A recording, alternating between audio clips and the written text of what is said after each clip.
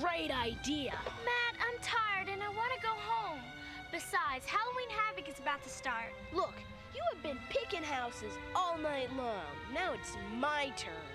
Yeah, that's only because we ended up with 2 pieces of last year's Christmas fruitcake from the last one you picked. Yeah! Whatever house you pick better be good. Good? You want good? This will be better than good. This one will be great. And I want that.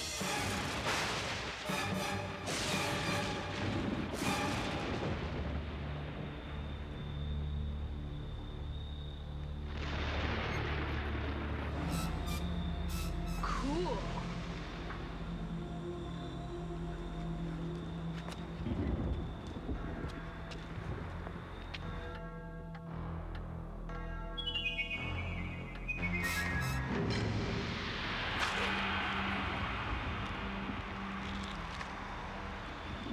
This place is creepy. What are you guys, babies or something? This place ain't that bad. Well, look at it, Matt. It looks like it's haunted. Let's just go home and watch Halloween Havoc and forget all about this one. We've got plenty of candy already. Well, who cares about candy? I came here to see something scary. Cool. I think I hear Mom calling. Sisters, what a pain. Who brought her?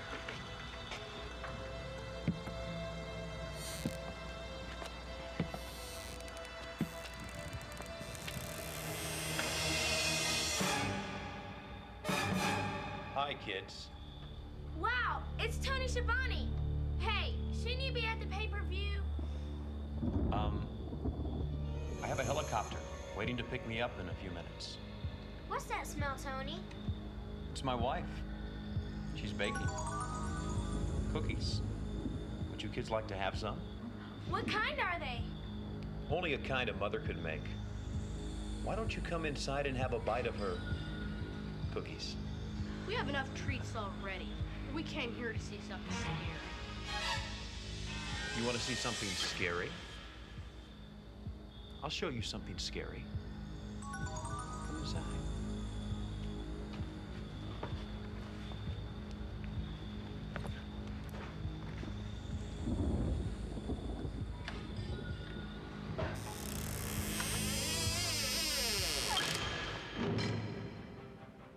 So, you kids want a little fright in your night, huh? Gee, Mrs. Schiavone, how did you get up there so fast? Don't you kids know? All things are possible on All Hallows Eve. Frightening, chilling things like spin the wheel, make the deal. Just one haunting spin will lock Cactus Jack and Vader in combat when it lands on one of its many ghoulish, haunting matches.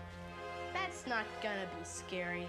If you can't come up with something better than that, we are leaving.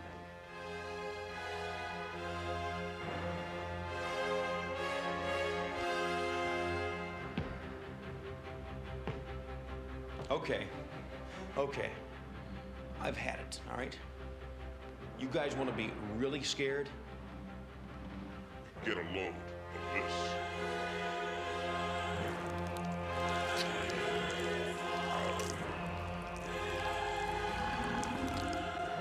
Let's get out of here!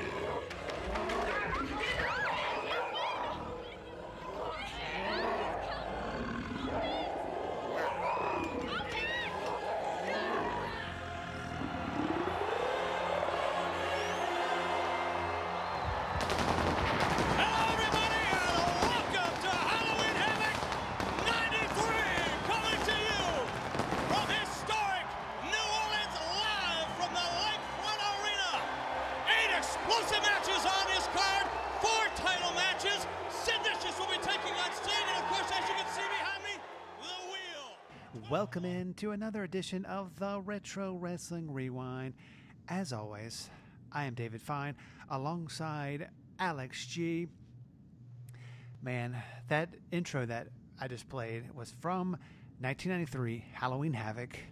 That was a very creepy introduction by one Tony Schiavone. You ever want to punch a little kid in the face? That little fucking bastard, everyone should know who I'm talking about. I want to punch him right in the fucking face. What a dick. Why do you say that? He was just such an obnoxious little kid. But did you see that kind of creepy child abductor, child molester, a grin that Tony should? I know he's not, but I mean, well, yeah, I guess not. That was just weird. He said he improvised. That was just the weird. smile he improvised. For sure. And you know, he kept on referring to his wife. You know, she was cooking.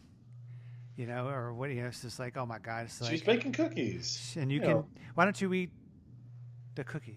Eat her cookies. I mean, I would have if I had an opportunity to, probably. Yeah, I mean, have you ever actually seen what Louis Schiavone looks like? I have. Well, anyway, but we're looking at Halloween Havoc in 1990 motherfucking 3. First and foremost, this for me is a toss-up between being the best wrestling pay-per-view of 1993. It's either this or Starrcade 93. Take your pick. This show is fucking dope, first and foremost. And before we deep dive into this, right? Before we deep dive in this, that intro might be the best produced vignette that WCW had done to that point, and maybe for the rest of their existence. It was WWF level of production there. So kudos to anyone who pulled that and was involved in that vignette at the beginning of the show. I'm pretty sure Tony ate those kids though. So yeah, it was rather weird. And he killed those kids, 1,000%. But this is knee deep in the Eric Bischoff era of WCW. This is the time, probably a little bit earlier, probably over the summer. WCW for me was number one, and WWF was taking a back seat. I was entrenched. I was all in, to turn a phrase, on WCW during this time frame. Up until, I would say, like 1998 almost, 1999 maybe. You know, WCW was my number one. I was like the only kid in New York who liked WCW over WWF. Yeah, I mean, it was definitely, you could definitely see it was, you know, knee deep in Eric Bischoff. Because the production is much better. The building looked fantastic. Yeah, but did you see what the hell Eric Bischoff had on? He looked like a fucking wild-eyed Southern boy. He had the fucking like general's like Custer uniform on, and no, he's definitely dressed as a Confederate soldier, which is hilarious. But to me. Did you notice? You know, I wonder if they because I think I want to say Cornette dressed like that too. Yeah, maybe in '90, I would say. I'm pretty sure one of the years. I'm pretty sure he did. He probably. So they might have brushed that off and kind of took it in for Eric Bischoff. He probably did. I mean, but did you see or did you hear Jesse Ventura's? He said he was Bourbon Street's number one gynecologist. He did. I was like, really? This is also the show where he calls Missy Hyatt a prostitute, which is nice. I mean, I call a spade a spade. I mean, I'm just saying. Oh, I wouldn't call her. Well, me. No.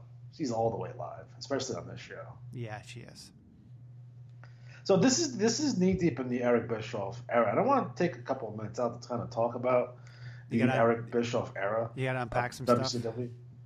Which is, I think, it's very important, very underrated. I know he kind of downplays this particular time frame from when he first takes over from Watts up until he gets the talent of Hulk Hogan. But this is, for me, like the best WCW. Like, there's fresh guys all over the place. There's a couple of big stars. We don't get all the WWF rejects yet. We have Rude on top with Flair. You have Sting. You have Sid. You have Davey Boy Smith. You have Lord Steven Regal.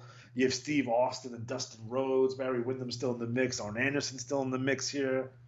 And I thought their talent roster was fantastic. I'm pretty sure Dusty's booking at this point. But I think, for me, I'm a big Eric Bischoff fan. Now, I'm not a stan. Now, the Twitter uses this term called stan, right, which I think is ridiculous because I don't stand for anyone because I'm a grown-ass fucking man. And I'm not fucking weird about my shit. But I do have a level of respect for Eric Bischoff and a level of admiration for him. I've met him in person. He's very, very cordial and very nice. But for me, the amazing part about Eric's story that I find most fascinating is how he went from being the third string announcer, the show announcer, and his path to navigate the corporate structure of Turner broadcasting, which is an amazing feat to me. And if anyone who's ever dealt in the corporate world, I've spent quite a bit of time in the corporate world, and I've had dinner and lunches with CEOs and such. And when you get to that upper management, trying to have a conversation with these people are pretty ridiculous because they're not normal people. You know what I mean? They're really, really weird, a little bit of aloof, and they're just strange all around. And for Eric to come literally out of nowhere and rise through the ranks and finally get WCW pointed in the right direction in an area where many people have failed prior to that, and get him up to a point where Ted's ready to open up the checkbook and start, really putting some money behind it is an amazing story on its own. Now, we'll talk about, we get into like 96, 97, and maybe some of that stuff went to his head and the company's, spiraled out of control. But I'll say this. If Eric Bischoff, WCW, didn't get as big as they gotten, WCW might still be around. I think there was a lot of in the corporate structure of TBS that had issues with the fact that WCW was the number one most rated show on their network.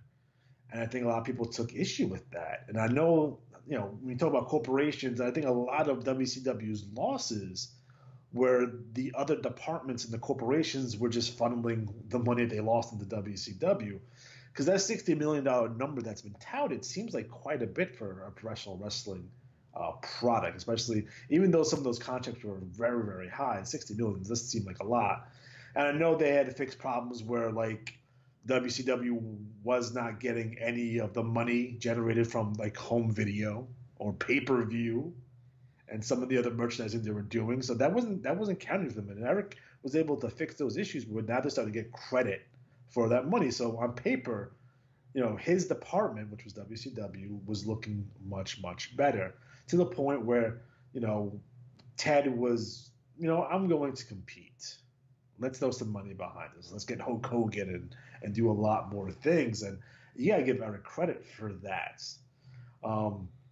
It's funny about when you talk about TBS and TNT. Now, we've gone over the last 19 years with no wrestling on any Turner networks, which has been the longest because wrestling has been a staple of the Turner network or family of networks since literally the beginning.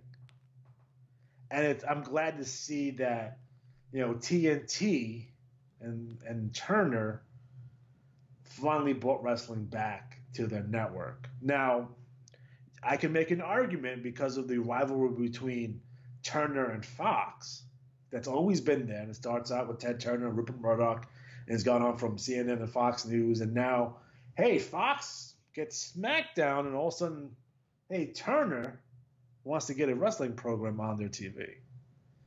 Maybe that's something to do with it. Maybe not. But I do find that very, very interesting. The whole AEW thing is interesting to me because I almost feel like, and I don't think anyone talks about this, that Vince opens up a brand new football league, and then all of a sudden the son of the owner of a National Football League team, Jacksonville Jaguars, wants to open up a wrestling company. I find that strange. And a lot of people say, you're grasping at straws. That's conspiracy theorists. You got to understand how these upper management millionaires and billionaires think. There's a lot of ego involved there as well. So I just want to keep that in mind. But again, this is the best show of 1993. It's either this or Starrcade for any wrestling promotion in the United States. Yeah, speaking of the XFL, you catch any of the games this past weekend on? I saw some highlights. I wasn't going to go. Listen, I used to be a big football fan, right? And my team is the New York Jets, right? I'm not a football fan anymore. Ever since the butt fumble, I literally took my controller and I threw it against the wall and I smashed into a million pieces. And at that point, I was like, I'm resorting to violence here. Maybe I shouldn't watch anymore. So I really haven't watched football since. Will I watch the XFL? Their kickoff looks interesting. Some of the plays look pretty good. It seems all right. No issues with it so far. So his team's pretty good. So I might check out a game or two. Yeah, this probably. If I'm not doing something, I may check it out and may catch the highlights like you did. But this pay-per-view is October 24th, 1993. That was the day before my birthday. Oh. It happened in New Orleans, Louisiana, at the Lakefront Arena. The grand total of 6,000 were in attendance. 3,000 paid, by the way. So that means 3,000 were comped or given tickets. Yeah. Overall, I thought it was a good show. It was funny. Okay, so I'm not. Give me a history of Harlem Heat. They were Kane and Cole for Harlem Heat. This pay per view.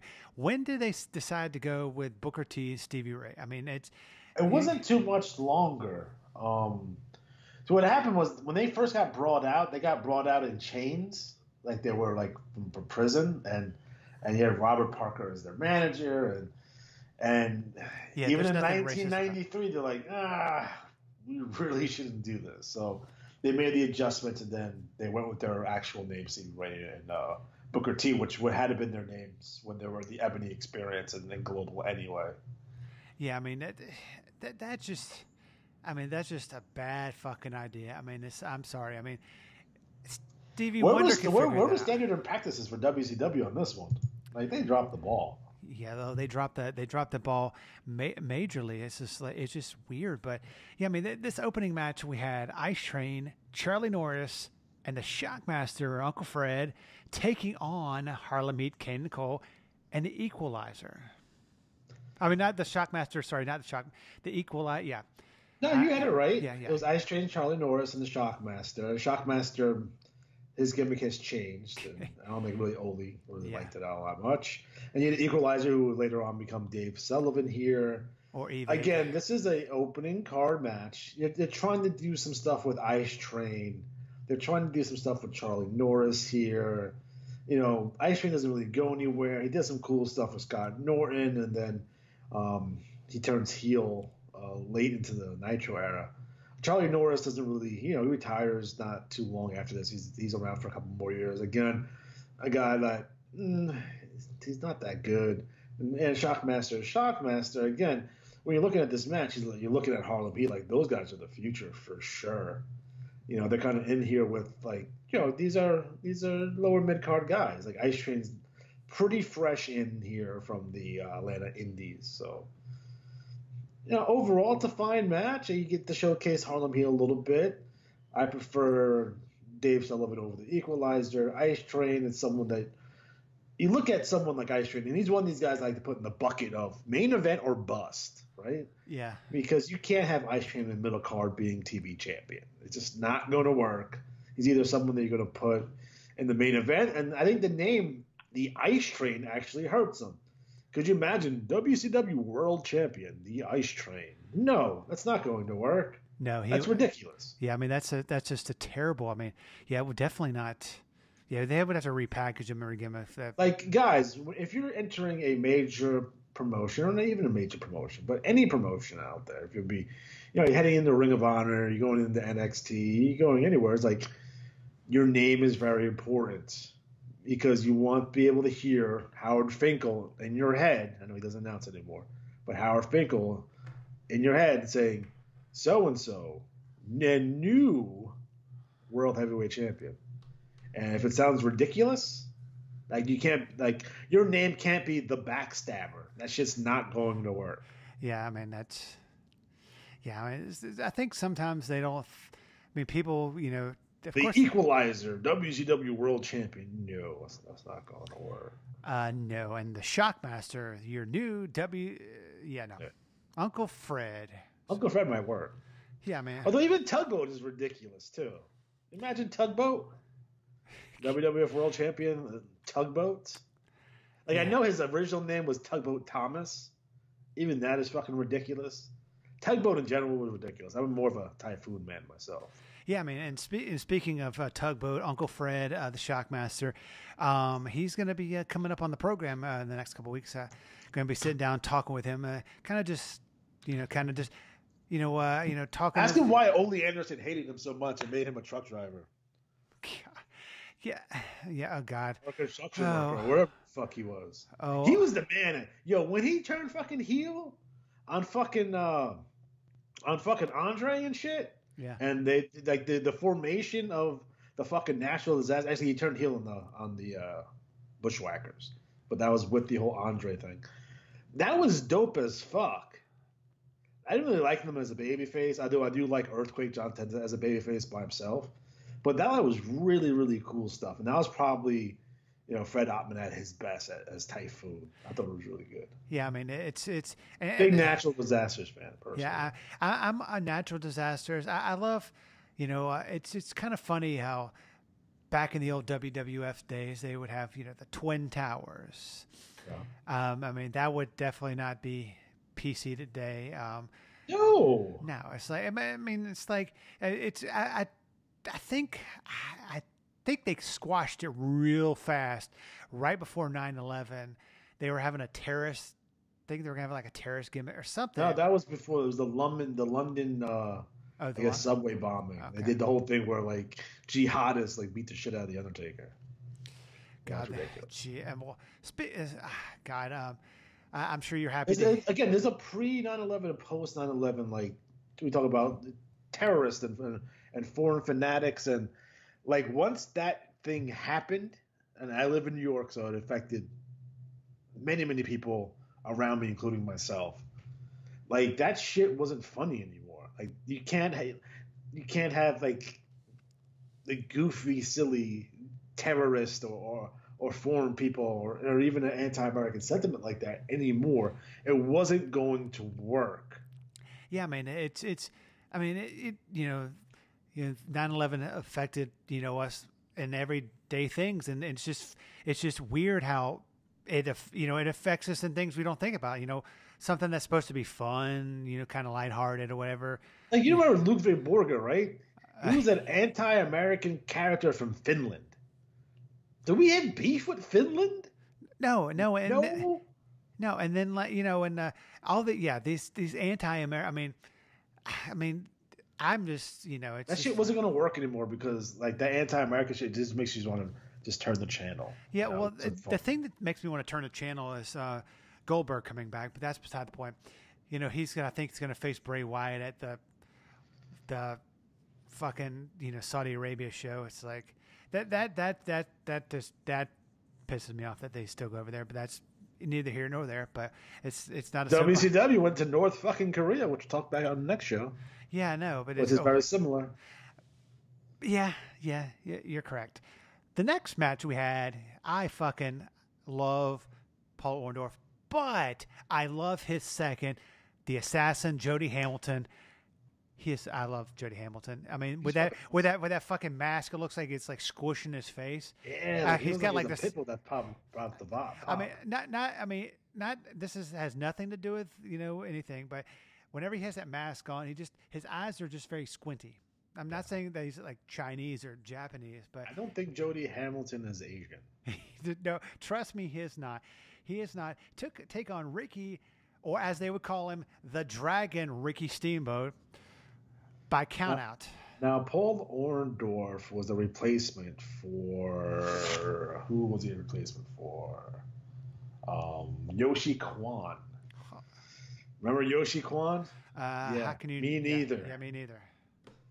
But you get a really awesome match and Orndorff and Steamboat. This is probably Orndorff's one of his last really good matches, and Steamboat is Steamboat. This match would have been fucking 5 stars in 1986, by the way. Yeah, but it is 1993. Kind of lame finish with the count outs. A couple of lame finishes on this show. Match quality is fantastic. You have the interference from the assassin here, and Paul Orndorff gets the win over Ricky Steamboat via countout. So 18 minutes they went. Yeah, I mean it was a good match. I mean, it was a really good match. It was like 3.5 star match. Like it was really good, surprisingly good. Yeah, I mean Paul Orndorff is. I mean he like you said, he's seen better days than 1993, but I mean this was a good match. I mean it's probably his last really good match. Yeah, well, yeah. Because he would have those he had those matches. He had that match with fucking with Cactus, that's fucking off the chain too. Yeah, I mean, God, fucking, I saw the picture that that Mick Foley signed for me at WrestleCon last year. It just brings back great memories from a better time. But so what? How old when you met him? 14. And what did he do to you?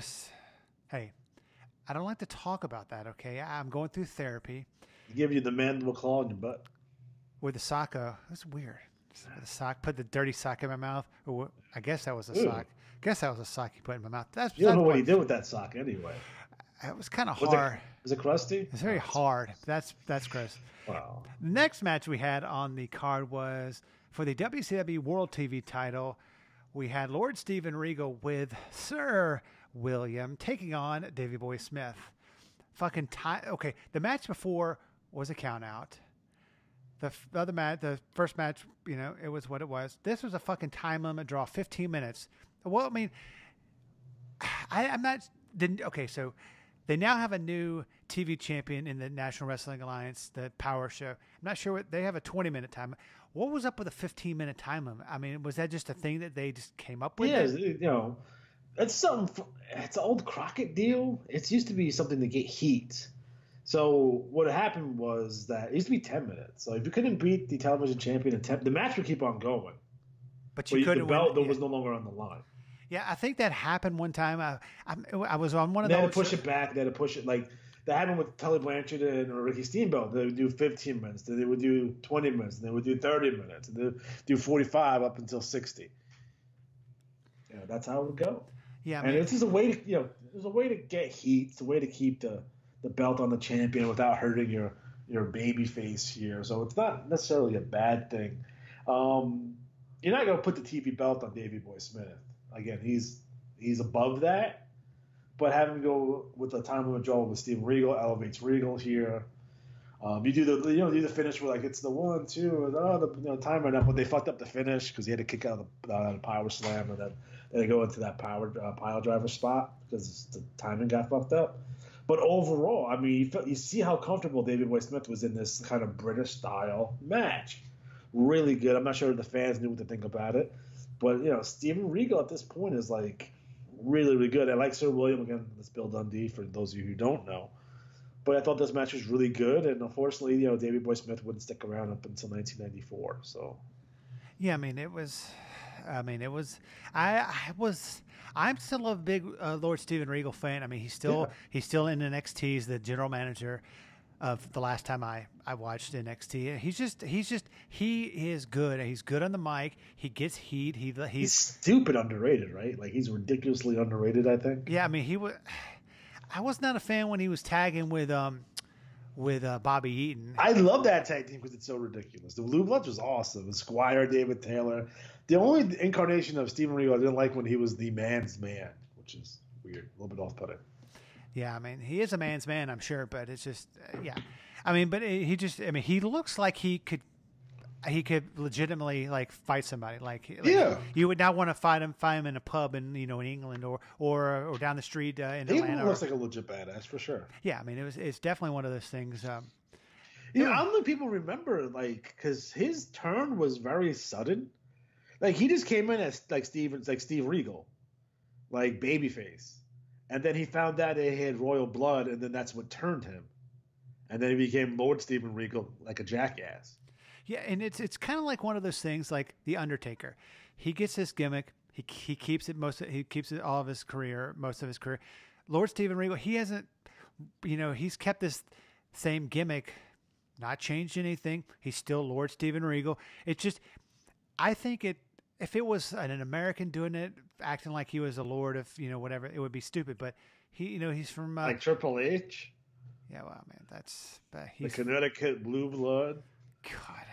Which was just his gimmick at WCW without the French part. So he didn't have to do the stupid accent no more because he had even back then, I don't know if people know, he had a heavy Boston, his Boston accent is not there anymore. But when he first started, he had a heavy Boston accent. Yeah, and he had freaking hair like a girl, but that's my co-host on my YouTube show trained with Triple H at Kowalski School, and if you look at one of the videos on the WWE Network chronicling the early days of Triple H, you will see him. And that's a great segue. And speaking of your YouTube channel, I mean, there's been some teases on the YouTube channel of some stuff that's coming up on your channel. If people, want to watch it, want to hear some more of your voices and hear your co-host and hear what you have to say about video games, not just wrestling, how can they get to it? Well, type in Retro Wrestling Games Presents, or just Wrestling Games if you want to be lazy about it. We're the first thing that pops up. So we have over 375 videos. So take your pick. We've been promoting the AWA 1990 project as I try to revive the AWA through fantasy booking, and we're going to use Fire Pro Wrestling World as our game engine here to kind of give you a visual representation of what that actually will look like. We still have a couple more episodes to get through on the NWA 1984 project, so that series is rapidly concluding at this point. And we have some arcade. We're really going to focus on arcade video games for the first quarter of 2020, so you'll see a lot more of those pop up as we get through the process here. But I think overall, I mean, check it out. Hit that like button, subscribe, leave a comment, just watch the show. It's really fucking good. Here's the issue, right? The issue I have is that I get about 1,000 views per video. That's what I average, which is not necessarily bad, right? But everyone who actually takes the time out to listen to the show or watch the video, they all like it. So there's a good possibility. If you watch those videos, you will like it too. So please check us out. Yeah, I mean, and I'll give it to you. I mean, I've binge watched a lot of the episodes, and they're actually, I mean, I'll give you a due. They're really good. Your co-host, knows their stuff, and because he comes at it from a different side. He was a trained professional wrestler. Yeah, and you. Most people are like, well, why the hell do I want to listen to somebody talk about video? You don't talk about the game. You talk about current stuff. You talk about different things. It's not like you're just talking about what you're seeing on the screen. We'll do. Here's the thing about wrestling video games, right? When I do the actual review shows, because we do review wrestling, we'll review them all, every single one that was ever made. And how many is that? Thousands. I picked that topic because I wasn't going to run out of videos. Yeah. Purposely. Here's the thing, though. In reviewing wrestling video games, especially the older ones, you can only talk for about 5 or 6 minutes because there's not a whole lot there. If you want to talk about pro wrestling on the Atari or Body Slam on the television, there's not a whole lot there to talk about. It's fucking a video game from 1983. So we will pivot into a related topic. So, for example, when we did Super WrestleMania, we talked about our favorite WrestleMania moments. When we talked about, we did a video on WCW Mayhem. We talked about the latter stages of WCW, concluding with the actual pay-per-view named Mayhem. So I wanted to extend these videos because what I saw in the marketplace, in the space, was that we would get these video game review shows on wrestling, and it would be, 5 or 6 minutes. You get to see some footage on there, but you wouldn't see necessarily a full playthrough or full matches, and just to really get an in-depth look at these games here. So I chose to figure out a way to extend up to 20, 25 minutes, 30 minutes, what have you, as long as we can talk about the topic, to give the people a greater sense of this is what the game looks like. Because we would see other videos too, full playthroughs, but there's no commentary on it, which is fine. I do that sometimes too. But I really want to get into these games because I have a collection of, I collect wrestling video games. This is what I do. I have other video games as well, but that's what I collect. I collect those particular games. So I have them all, just about, and we'll go through the process. I just picked up King of Coliseum Red. I have green. I got red now, so it's a pretty dope game. PlayStation 2.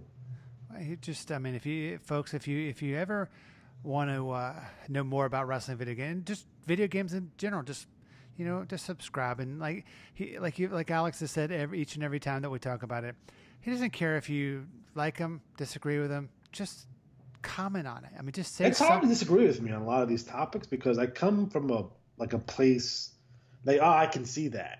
Yeah. Very often people don't tell me I'm wrong very often about like an opinion I have. Like they may agree or disagree with me, but they never say my opinion is wrong or the facts are fucked up. It's just these are the facts. It's pretty black and white, and then you take an opinion from there. A lot of people being intellectually disingenuous out there in the social media world, but the facts remain exactly the same. You can't change the facts on it.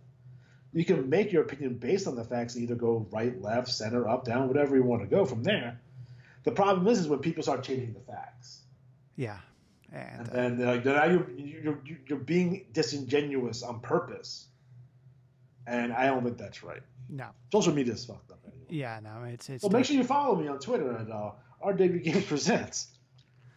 Yeah, I mean, how many people don't get mad at me because I don't say fucking inflammatory shit for no reason. No.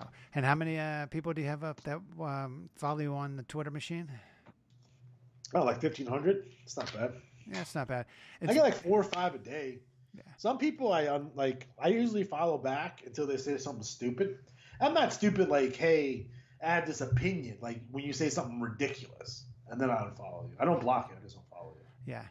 And speaking of something that's not ridiculous, this next match was for the United States Championship. The champion, the Natural, Dustin Rhodes, taking on legend in the making, Steve Austin. These two legends went at it for the U.S. title, 1993 Halloween Havoc. They had good matches. They had really great chemistry, Steve Austin and Dustin Rhodes. Yeah. Now, I'm one of the few people that actually prefer setting Steve Austin over Stone Cold Steve Austin. I was actually quite upset when they changed his gimmick when he went to the WWF. I think him and Cactus Jack, and even Dustin to a certain degree, I'm like, why can't it just be Dustin Rhodes, stunning Steve Austin, and Cactus Jack in the WWF? Yeah. But I think it really hurt. He came in as a fucking ringmaster and shit, and then he was, then eventually he was Stone Cold. He was still the $1 Million Champion, but it was ridiculous. Like the 95 wasn't a good year for Steve Austin in the WWF, but if he would have just came in as stunning Steve Austin, I think he would have got traction a lot faster. Yeah, because he's such a great fucking heel. I think people don't see it. Yeah, I mean, he had great chemistry with Vince McMahon. I mean, the whole feud with him, and it just, I mean, he was great, and kind of a advertisement for his new series that he has on the network. I mean, some great sit downs. It's got The Undertaker, it's got Kane, Glenn Jacobs on there. I mean, a couple others. I think I haven't watched all of them all, but yeah, I mean, it's just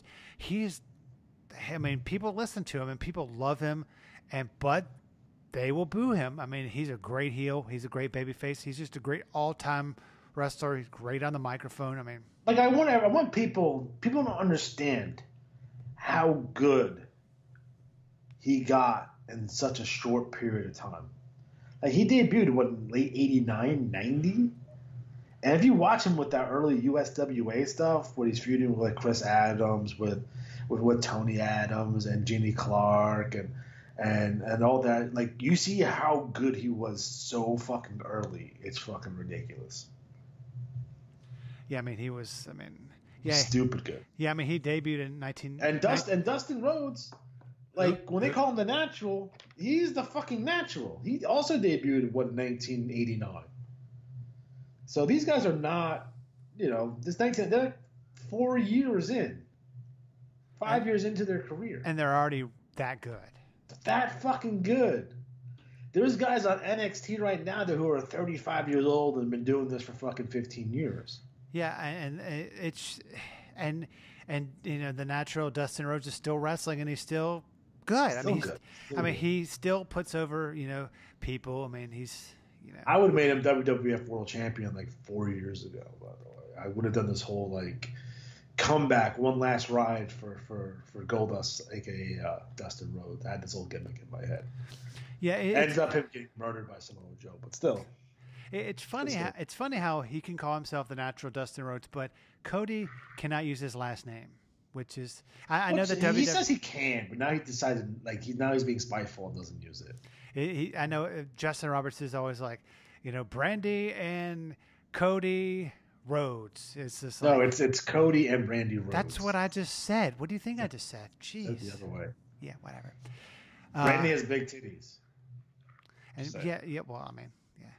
I don't think that's like me being a fucking like, hey, I'm a gross misogynist. No, I mean, you're that's literally fact. You're just you're very observant. Yeah. I mean, I wouldn't walk up to her at a bar. I'm like, you got big titties. You wouldn't do the old motor. You wouldn't do the as old, an observationalist, I'm like, she got some honkers there. You wouldn't do the old. You wouldn't do the old motorboat. I mean, I can think about it, but I think Cody would have a problem with it. So, well, he would have a problem, and I'm sure that someone. And he's like the nicest dude in the world. I've met him, and he is awesome. Yeah, man. And speaking of AEW, going to be going to AEW next Wednesday night, a week from this airing of Halloween Havoc. You should try to get press credentials. I'm trying to get some backstage access. We'll see how that happens. But it's funny. Speaking of, it's weird. Okay, so I never get anything in the mail because most things are done online. But I got a very special package in the mail. It was from Canada. Porno magazine? No, I subscribe to those online. It was from Canada. It was from our buddy PCO. Oh, yes. And Ring of Honor World Champion PCO. Yes, and he has given me 2 shirts to give away, which I'm going to be giving away in the next couple of weeks. It's PCO Monster Mania Running Wild on You. And on the back it says, "That's my monster." It's 2 T-shirts, 1 XL, 1 large. Going to be doing a give it away, but he's going to be kind of a tease. He said he's going to be coming back doing some NWA stuff. I know he was one half of the NWA World Tag Team Champions, and he's just a great gimmick. I mean, do you think they're going to do a title versus title? Aldis to PCO? I think so. That's what they're heading to? Yeah, I mean, I'm a fucking Nick Aldis fan. I don't know why. I don't know why I like him so much. I don't know. He's another one of those guys that I've heard is like a really nice guy, really nice dude. But the guy who kind of annoys me is Tim Storm. Not a big fan of Tim Storm. You a big fan of Tim Storm? Not particularly, no. No, he's terrible. But I'm not saying he's terrible. He works hard. Yeah, well, yeah. I mean, he's a teacher too, so I mean, I think. I mean, he's no Marcus Alexander Bagwell. That's for sure. God, I remember being next to him at graduation from Sprayberry High School. No, at WrestleCon. Yes, at No, I've never been to Sprayberry fucking High School. I mean, I know a lot of people that went to Sprayberry. You used to pick up chicks there when we were 25. What are you talking about? Hey, don't judge me, okay? You ever seen those guys back in the day? If you're a certain age, you remember seeing those guys that were like 21, maybe 20, like picking up their 17-year-old girlfriend from high school. You guys remember that? You remember looking at those guys like, what a piece of shit? And a couple years later, you do the same thing? Yeah, and there's people who are probably saying, look at that old man. I'm like, dude, I'm only 21 and you're 20. You're old, but that's beside the point. Why do you have a Trans Am? Oh, God. The next match we had on the card was another. I've noticed that a lot of the titles are on the line in this pay-per-view, which is good. We've covered a lot of pay-per-views that don't have any titles on the line. This is for the WCW World Tag Team Championships. The Nasty Boys, Brian Knobbs, Jerry Sags. Uncle Jerry Sags. With, as Jesse Ventura called her. Could you imagine the fucking Thanksgiving at the Rhodes' house where you have Uncle Fred and Uncle Jerry? Fucking bizarre. No, but the Magnum hanging out there too. Yeah. The Thanksgiving and Christmas that I would love to be a fly on the wall is Conrad Thompson. He's fucking married to Ric Flair's daughter. I mean, he's the soon to be Andrade is going to marry Charlotte, and they're going to be related. He's just like stupid lucky. I mean, he's talented. He's living the dream, by the way. He's fucking talented, but he's just fucking stupid lucky. As a wrestling fan, he is living. I think most of us fantasize to reach that level. Yeah. You know what I mean? In terms of being a wrestling fan, being involved in professional wrestling, getting in through the side door, not even the back door, just through the side door. Imagine being a kid and like, I like Ric Flair, and then you like becoming one of his best friends. Like, my man's living the dream. So what? I've met Conrad, super nice guy. Met him and Bruce, and like I know a lot of people give him shit for stuff, and some of his shows can be a little sticky, a little sticky, a lot of ads in there, but he does a phenomenal job. I enjoy his product. I enjoy his show. I don't know if I would buy a mortgage from him, but overall, in terms of his wrestling-related products, I do enjoy him, and I can't even be mad at the guy, man. He's fucking living the dream. Yeah, 1,000%. I mean, he's definitely living every wrestling person's dream. I mean, like his belt collection and his like he can open a museum. Like the stuff that he has is fucking dope. I mean, if you ever get those 6-man titles from Tony, who says they're in his attic, I wonder if he got the boots from the Bunkhouse Stampede. We've been looking for the boots. Yeah, I mean, he seems to have a lot of connections. I mean, hey, when your fucking father-in-law is Ric Flair, I mean, and you have some one of his roles. Yeah, but he was doing that shit before. Yeah, I know. But he's a rich dude, owns his mortgage company, and now he does. That's the dream, man. Like, you know what? Make $1 million and then be a wrestling fan. That's the way to go. And speaking of overzealous wrestling fans, did you hear about the fan who attacked MJF? Yeah, wasn't that Frank Kazarian? I don't know. Posing as a fan? It could have been. That's a lot of people are saying that as a plant. I don't know, maybe. Well, if it wasn't, that's good heat. I mean, MJF got good heat. All I know is that I was talking to a buddy of mine on the other day. I'm surprised you have friends. Hey, I have a lot of friends. You sure? I mean, I pay them to be my friends. They're not imaginary.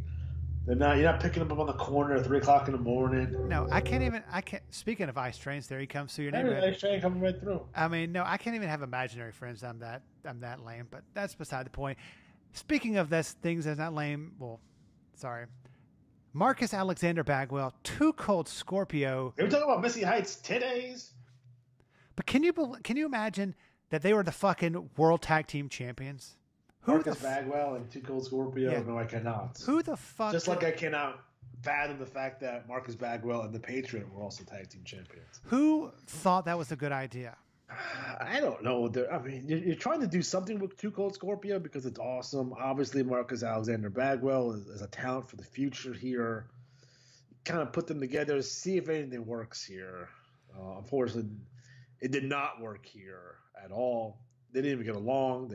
Those are two guys that have tons of heat with each other. They don't like each other. Nasty Boys, I like the Nasty Boys. Like, does anyone other than their TNA stuff at the end, Nasty Boys were a fun tag team. Like they had cool matches in the WWF, former WWF World Tag Team Champions. I believe they're the AWA World Tag Team Champions too, if I'm not mistaken. They're also WCW Tag Team Champions. So they're well fucking recognized tag team. They're highly decorated. They had one of my favorite matches of all time at Halloween Havoc 90 with the Steiner Brothers. That match was fucking dope. And I think I don't think Missy liked being a manager for the Nasty Boys, but I thought she was a good fit. And then, it's funny because on the announcing it says escorted by Missy Hyatt. So again, they were playing up the fact that she was a prostitute. I mean, like I said, a spade is a spade. And this is around the time where her titty does pop out, and then they post pictures of it all over the office in WCW. And then she filed a sexual harassment lawsuit and won. And then that was basically the end of Missy Hyatt, other than a couple of shots in ECW. That was it. Yeah, and I mean, and it's just one of those people who does not really like to be on podcasts or shows because everyone thinks she's an idiot, and she's actually extremely intelligent and very knowledgeable with the wrestling business. Like, stupidly knowledgeable. Like, she probably should have a podcast. I mean, I think the only smarter person than her is you, I think. No. Okay. No, she's way smarter than me. She actually made money at this. Yeah, I mean, we should all be making money at this, but I mean, alas, we're not. But that's. I got some side boob action when she put her arm around me at WrestleCon. That was pretty good. Oh my God! Keep it in your pants, buddy. Keep it in your pants. It's hard. I bet you. I bet you it is. I bet you it is. It's not my fault. I am of Hispanic descent, so yeah. I apologize. On that awkward, really weird note that I'm going to be talking to human resources about, Sting, Sid Vicious. It was in between Sid Vicious's softball tournaments. He took on Sting. This is what I don't understand about this match, by the way. Sid loses, but then he earns a shot at the world title at the next pay-per-view, which he doesn't because he stabs Arn Anderson with scissors. But regardless of that, he gets beat by Sting, but gets the world title match against Vader. It's fucking ridiculous. And this is also a rematch from the Halloween Havoc 1990 match, which had the fake Sting in there as Barry Windham. I mean, were you a fan of Sid Vicious? Yes.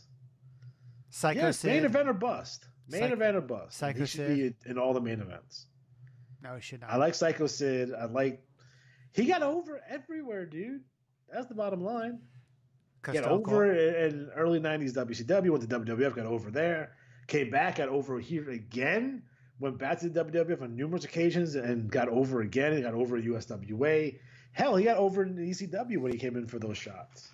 Yeah, I mean, and I'm a fan of Sting back then. I mean, this is pre-Crow gimmick. It's just like, I don't know. It's just like it. Sting still has a little bit left in the tank in terms of this character. Now, by 1995, the character needed to change. Now, did he need to change to the Crow? Probably not. But changes had to be made because he's basically running out of steam here with this gimmick. He's been there since 1986.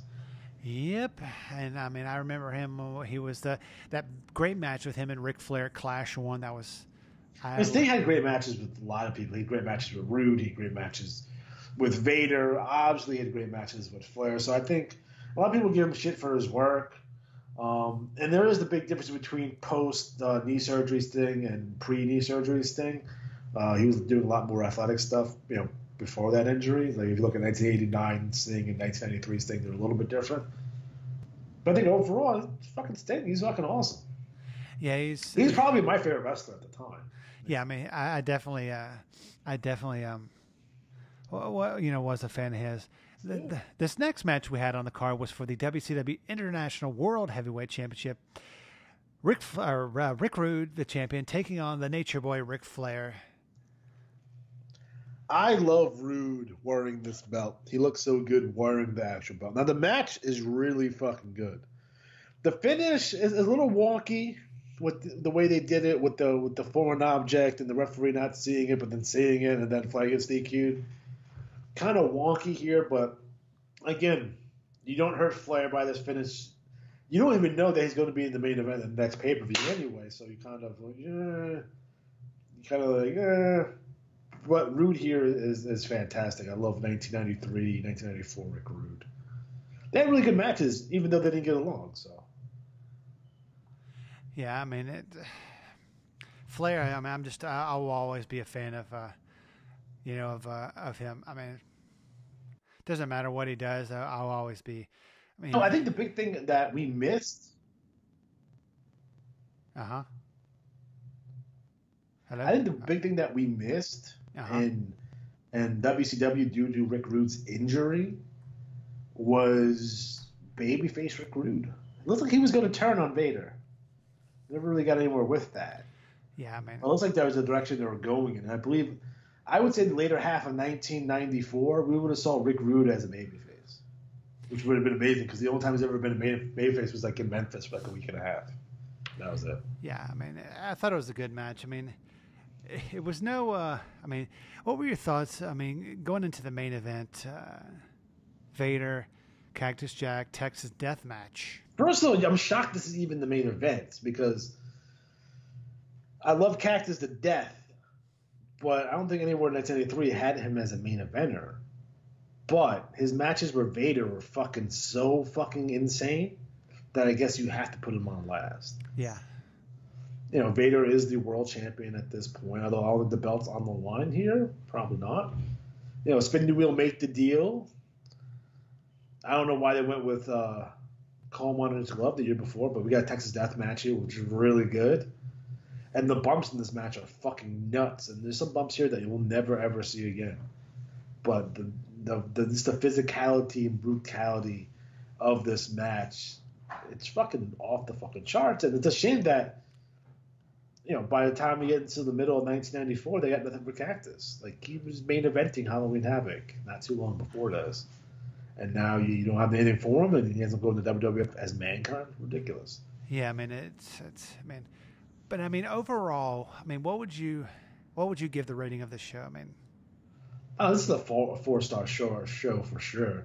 Yeah, it's fucking like I highly recommend. Like, go back and watch this fucking show. Like we should shut the fuck up and just go to WWE Network and go watch this fucking show. What the fuck are you doing? Yeah, I mean, and speaking of of shows that you should watch on YouTube, it's the next show that we're going to be covering next week. We're going to be covering Collision in Korea. I mean, your thoughts on that before we head to the house and wrap up another week of the Retro Wrestling Rewind. Wrestling in North Korea. There's a couple of interesting stories here about Ric Flair having to say anti-American things during a press conference that he wouldn't say. The whole concept of Inoki going into North Korea because he was mad at, I guess, the Japanese government for some reason. And, hey, we get Flair versus Inoki in the main event, which is a match I don't think has happened before that because NWA was mostly closely associated with All Japan. So that's an interesting matchup. You get to see some Dynamite Kid action in there. I mean, some Dynamite Kid. What the fuck? Chris Benoit before he really kind of kicks off in WCW. And this is a weird pay-per-view. It's essentially a New Japan pay-per-view with WCW commentary on it with Mike Tenay, Eric Bischoff, and Sonny Ono. Yeah, I mean, it was definitely a good show. But for the great Alex G, as always, I am David Fine. We will see you back here next week where we go international. So get your passports ready. We are going to talk about Collision in Korea next week, right here on the Retro Wrestling Rewind. And as always, we'll talk to you in the past.